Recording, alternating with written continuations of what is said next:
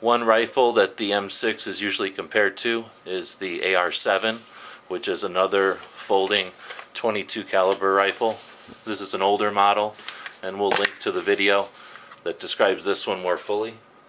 But you can see that all the components fit into the stock. It's a semi-automatic. It comes apart into three major sections: the barrel, the action, and the stock. Very quickly, this action fits into the stock. The barrel screws into the front of the action. And it also uses magazines. So it's magazine fed. One of the disadvantages of this one is that it's about half the weight, or it's about 2 pounds lighter than the 4-pound M6. The M6 is quite a bit more rugged. This one definitely feels like a toy or like a BB gun. The AR-7 has a lot of aluminum and plastic parts, where the M6 is mostly stainless steel.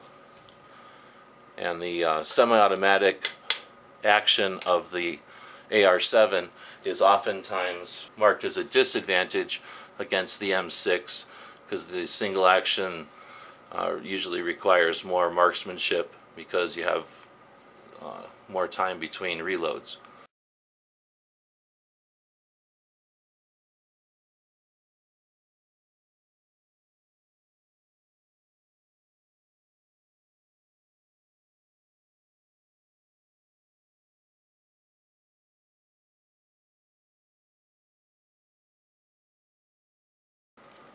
Thanks for watching.